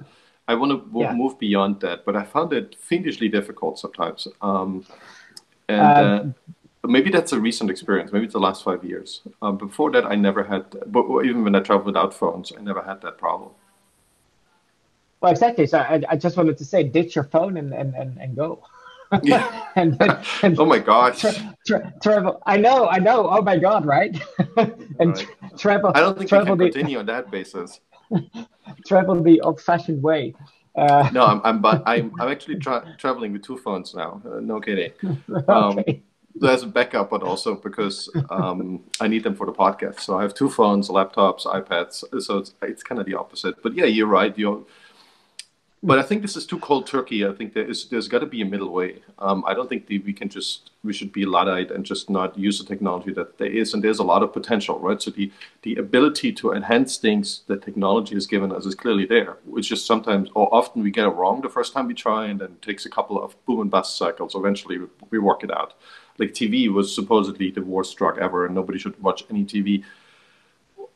Everybody watches what 3-4 hours of TV on average, and you can still say it's a drug, but it's not going away. Like it's you can dive in that belief that it's a bad thing, but it doesn't change the life of your children. So I'm trying to avoid this, right? So I'm trying to become this negativity filled, and I understand that is often the problem in human development is that the prior generation didn't have access to the same tools, but it developed a certain level of expertise that it made them, at least the ones who survived, or the ones that mastered it, they had an enormous amount of freedom and wealth and social recognition.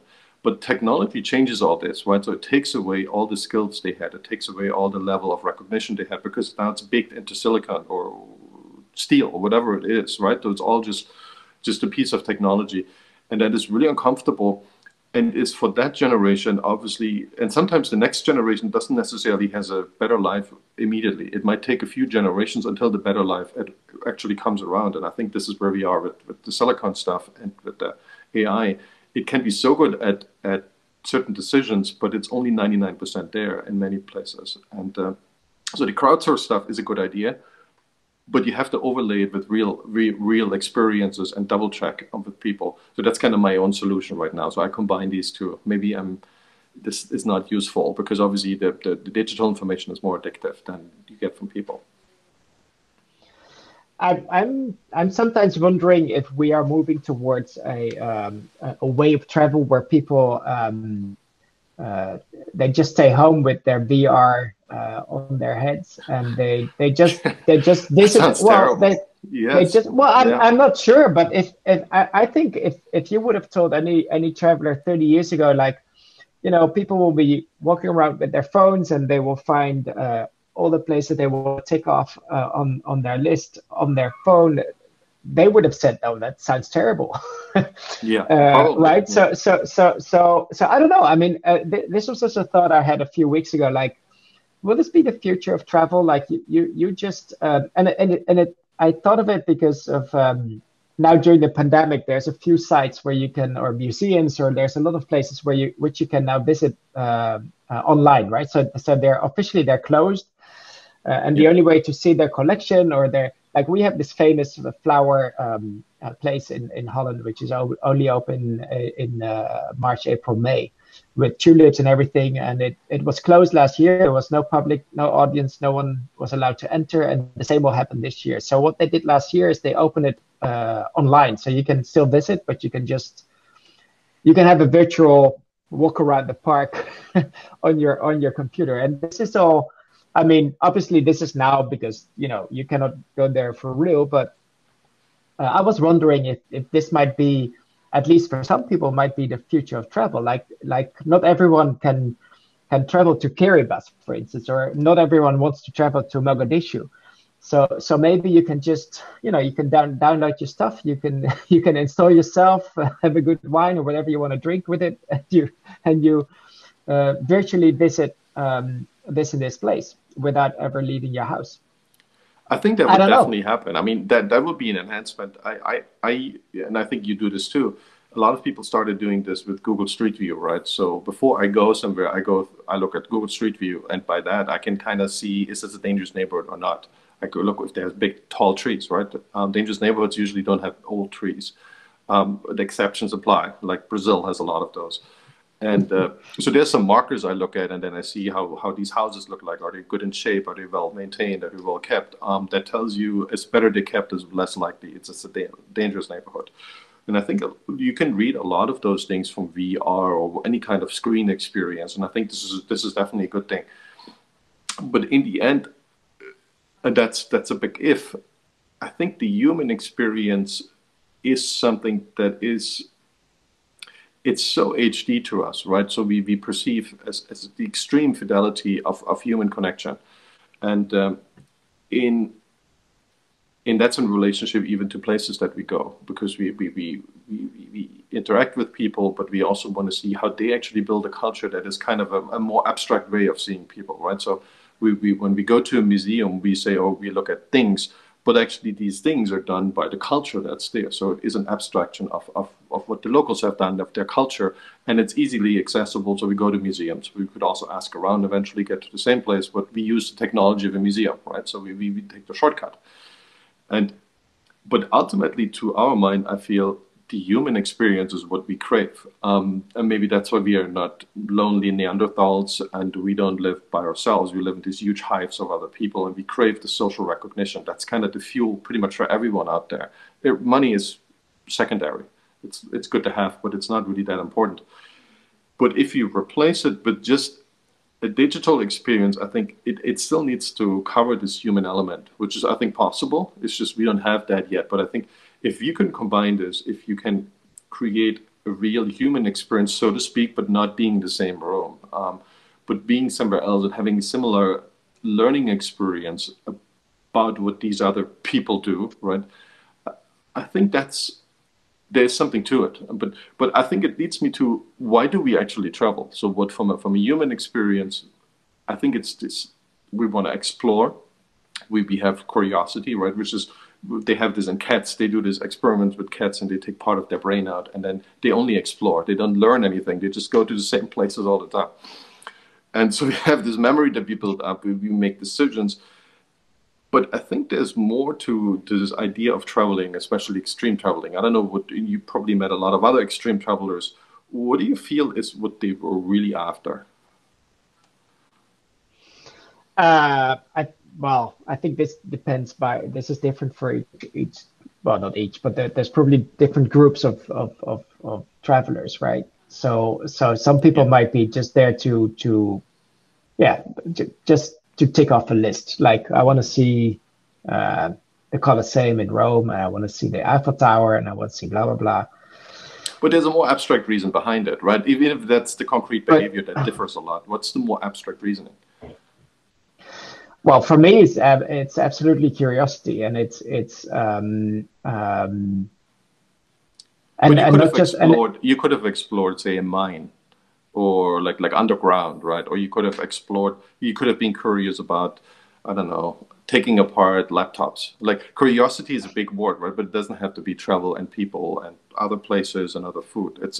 There's a limit to this, or it's more specific than that. um, well, you mean there's different kinds of curiosity, and travel Right. is one of It and travel expresses is one of itself them, quite right? differently. Yeah, Yeah. Yeah. yeah. So so I think travel. What travel talking about myself, what travel brings me Sure. is a connection to people and places that are strange to me, or that are unknown to me, and then um, just to find out how people think. Like the example I gave before, the guy in Kiribati who didn't know that that Europe is not an island. It's all these countries, or most of these countries, are connected by land. Right. I found this highly interesting. I mean, it gave me a new a new view on for something that for me is so. I mean, I never even. I mean, ever as a European, ever since you're a child, you know Europe is a continent, and most countries are connected by land. It's nothing you ever think about, and then suddenly this guy comes up and he asks this question, and you're like, wait a minute, what? Why? Where does that come from? Same thing. I when I traveled in Colombia in 2009, I met a girl and I invited her to. So she's from a poor family. She has always lived in the highlands in Colombia, and then one day I found out that she had never seen the ocean. So I took her to the north of Colombia, and because I just couldn't imagine that someone, she was 29 years old. I couldn't imagine that someone 29 years old doesn't know what the sea looks like. So I Yeah. took her to the north of Colombia, and I will never forget her face when we walked uh, on the beach, and she was looking, like her eyes just couldn't believe what she was seeing. And for me, the sea, I mean, obviously, I was born like 5 kilometers from the sea, so I mean, most people, at least in Europe, in the States, and in many places, most people know what the sea looks like. Like, you see a horizon and it's all water. But for her, like, she was looking like she couldn't believe her eyes. Like, this is all water. And I said, well, you start swimming this direction, you end up in Spain. You will not see. You probably see an island on the way, but it's all water between here and Spain. And she it was a crazy thing for her. And then, which then for me was an interesting thought, because I there's so many things you take for granted, and then suddenly you realize that not everything is so is common knowledge for everyone. I mean, it's you're probably privileged if you have seen this, or if you've done that, but it doesn't mean that everyone has done or seen the same thing. Yeah, If you know what I mean. no, I absolutely. I think this is a great way to put it. It's this I call it mental models. I call this how we map out the world, right? So we go out and map our world, and then we eventually become confident in it, and we try to maybe change it a little bit, but it's that model that we feel is correct, and then from time to time someone challenges us with a completely new model, and that's kind of my big inspiration for travel too, is seeing, well, maybe someone else has a better model. What if someone's model is actually much more applicable than mine, because mine's kind of crap and I don't even know where I have it from. It's maybe from elementary school, or maybe it's from Twitter. I I think it's really difficult for people to understand where these models come from. They don't come with a source attached to it. And I think this is for a lot of the political discussion, especially we have these days, you never know where this belief that usually there's an overlay with political party or a certain left-right idea. you don't really know where these come from, and we don't know how these people made up these positions. And there's often like left-right positions in the US. At least they switch every 6 months, and you're like, "Oops, well, we just thought that's the other side, that's the bad thing," and then we realize no, that's the good thing now. And if people would know where these models come from that they use every day, these decision models, I think they would be better off. We don't have a capacity to memorize this. Maybe there's a reason to this, but that's something that I feel it could be better. And if you encounter a different model, and if you're intellectually and personally curious and honest enough, that excludes a lot of people, unfortunately, because they're driven by fear and they're driven by a negativity. But if you have enough positivity and you encounter another model, you will evaluate it, and you will eventually, if it's good, you will adopt it. Probably you will forget where it came from, but you will continuously. And I think this is my hope for people when they travel. They encounter a different situation and travel, unless it kills you from diseases, from danger, but I feel that's relatively rare. It makes you a better person, because invariably you're being exposed to things that challenge you to the core. It's a lot of people who went to a religious upbringing or religious school. They think their religion is the only one that exists and the others should just die out, right? That's ridiculous, but that's kind of what they learned from school. Maybe it wasn't told that way, but maybe implicit it was given that message. And then they go somewhere where there's another religion, and they realize, that religion must work to some extent as well, because, people live somehow, and the religion is a part of that. And there's all these models that we stack on top. There's moral values that we stack on religion. And once you go out there and evaluate all this and are curious, and not just in your little small-minded view of the tourism ghetto, I think this is beautiful. It brings out people's personality, and they get more things to decide about. They don't have to be left or right, or I'm with this party. No, they can just choose from any number of things that fit their personal mental model and makes them a better person. Yeah, I very much agree. But the only thing which is crucial that you would need for that is to have an open mind. And I think and I think that's where most people might have a problem. I think but it's to like a certain wine. degree. I think it's like that. It's like Well, wine. When you start drinking wine, you hate it, but then you drink it for a while. You're like, you can distinguish bad and good, and eventually you become really interested in expensive wines that used to be terrible in taste to you 12 months ago. That's a very interesting analogy, but. Well, yeah, I mean, we grew up with a closed mind. I mean, it's certainly genetic to an extent, but it gets better as we get older, no? Well, potentially. You would hope so. Yeah, you would hope so. But I think as you say, I think we all have, to a certain degree, we all have a closed mind. So the question probably at hand would be, what does it take for your mind to open up? Because honestly, I know travelers who have been to probably to all countries, and they are very narrow-minded. Yeah. And you would say, well, one of the best ways to open up your mind is to travel. But if you're not into opening your mind, then you can perfectly travel your whole life, and you would not become an opener person. You probably would not become a wiser person. I think it really depends on yourself. On the other, like in Madagascar, talking about Madagascar, I remember when we were kayaking down the river, we stopped at a very small. It wasn't even a village. It was like a settlement, a few huts, and we, with the guide, we went into this settlement, and we talked to this really old. She didn't know her age, but she assumed it was either 92 or 93 years old. And then we talked to this lady, and she was a very wise woman. And we found out that she had never left her settlement. So then I realized, like, I'm talking to someone in 2017 who has never seen a car, who has never been to her own capital city. She has never seen traffic. She's never been on a bus or a plane, or she has never seen the sea. She like, the only thing she knows is this, like her view. She had a really nice view on the river and a few mountains, and that's it. and she every few days maybe there's a small boat passing by, and that's her only contact with the outside world. And then this woman has a very wise thoughts and view on life, and I'm like, okay, she has never.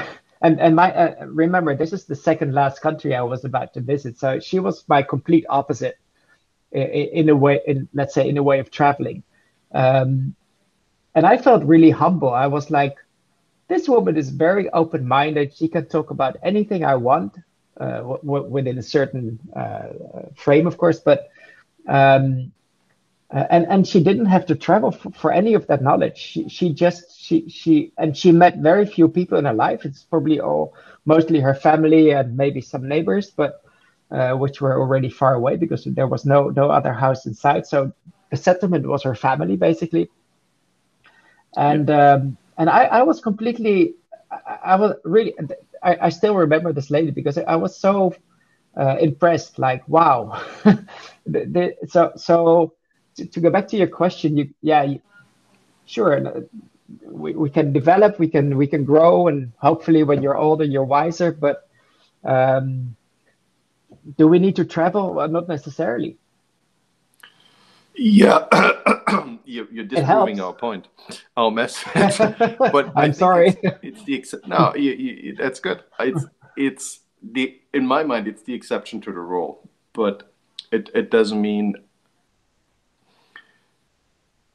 I haven't really figured out how this how people go from developing wisdom, right? So you need to have the motivation that you think it's important. You need to be interested in it. You need to have the abstraction layers. So you need to figure out what is a good solution, right, for these kinds of problems.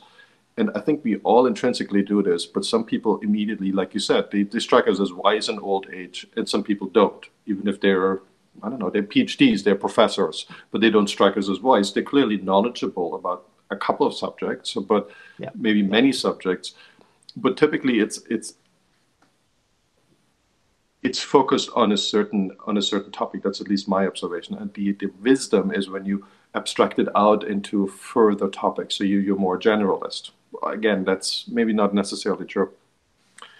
And the way you get there, I mean, I honestly don't know what is that motivation, but wisdom. I mean, there's a big five. Oh, the big five. There's an openness indicator in the big five in the psychological analysis. There is an indicator for wisdom or for motivation to be wise at an older age to get there. A lot of people are not interested in this. It's a good question. I feel there is a path out there. And there's multiple ways to travel on this path, and it depends on your motivation, depends on your genetics, depends on what's common in your culture. What's easy for you to travel. Not travel mentally, not necessarily in as a person. I still feel if you take a lot of people, if you take 100 people and you take them to 100 different countries, I always say this when people go crazy on Twitter in San Francisco. I say, why don't you just move to Ethiopia, give up everything, you can't take anything, not even your phone, just live there for 2 years, and tell me 2 years if you have the same opinions. And I almost guarantee them they won't, right? Maybe some will because they hated everything and they shut down, but 99% will change. So I feel like there's certain experiences, kind of like school. They have an impact on people, not on everyone the same way, but you usually after 12 years of schooling, you know how to write. Some people don't, and they will be geniuses. They're like Richard Branson. But writing wasn't their thing. Maybe that's why we said the wrong skills. But I think if you take a certain number of people on the same level of experiences, and I think travel is a wonderful tool, definitely not the only one, 99% or 95, whatever the number is, will create this understanding of other people, but in a good sense, right? Not in a just virtue signaling way, but in a way that they truly try to understand other people because it's in their own good. That's where I'm coming from. Yeah. Uh, this is an It's a tricky interesting topic. discussion. I didn't know No, we no, were what? going to arrive at how do It, how do it, it, we how it, do we become wise? no, no. This That's a is very this is. difficult topic. I don't think this is tricky. I think it's very. It's really super interesting. Yeah. Um, but yeah, well, we can talk all night about this, but I want to let you go because no. But I'm not, no, I'm not in a hurry at all. So I don't care. But I'm at I 2% didn't. battery, so we don't have okay. much time left. Okay.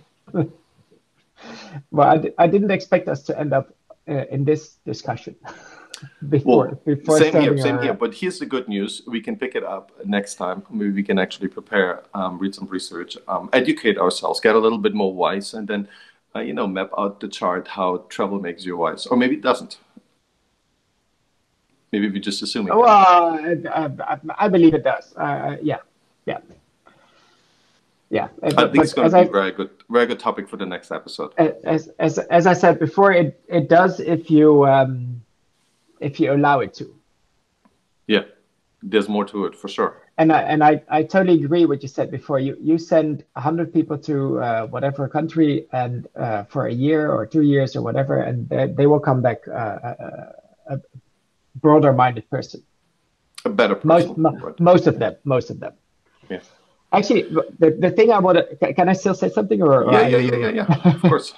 Well, the thing, because it's a little bit in this line, when I was younger, I half jokingly said that, because when I was at high school, I was the only one not to go to university, because I thought I've been in school now for 15 years. I need to first see the world and travel, whatever. And then I will decide what I want to do in life and study, whatever.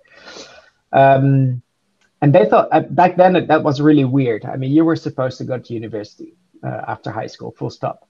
So I jokingly said, if one day I become a minister of education in my country, I will make it compulsory for people who graduate high school I will prevent them from going to university. I will force them to first do, work or travel or do something completely different, and then decide what they want to do in their lives, and then they can pick up studies, or they can continue working or traveling, or because I was convinced that this will have a much bigger impact than going to university straight away, because you're in a protected environment in school, right? You're half detached from the reality, the real world.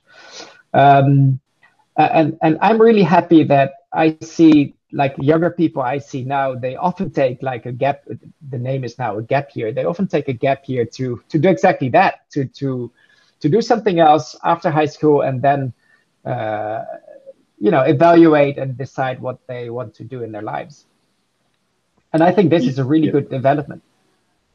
Yeah, I think there's a lot of potential, that we waste a lot of human potential out there, because we sent them through this idea of 100 years ago, when we invented schools and colleges, that we streamlined them to become industrial workers. Now they are intellectually, or like you work with your mind, industrial workers, but you still have this time allotted to it, and it gets longer and longer, and some of the people are still not ready, it seems. So they need to be 40 now to get any decent job, and soon it's going to be 50. So I mean, at one point they're going to be 80 before they have a decent job that has any demand to it, right? Or isn't just a simple job. So there's a big thesis out there, and Peter Thiel has obviously popularized it here in the US, to get people actively out of the university and get them into like a startup, just like a 1 or 2 year accelerator program, things where they actually can do something before they engage in what I want to do for the rest of my life. I think because we have pushed people into this mindset, now it's over. People are like, there is nothing that I want to do for the rest of my life. I do things for 2 or 3 years and I go to the next thing, which is easy in America, but it's troublesome in Europe. I think people haven't fully grasped how the economy in the world has changed, because in Europe you are supposed to have that mindset, and Japan and China, they still kind of live in that world. So it's going to be interesting how they react. Yep. Anyways, Boris, that was fantastic. We covered so much stuff. I could really see your personality shine through. Thanks for doing this. Thanks for taking the time. And I'm really excited to maybe hear more stories from you next time. I learned a lot. Just drop me a line. You know how to find me, and feel free to invite me over. It would be my pleasure. Absolutely. Looking forward to it. Me too. Boris, talk soon.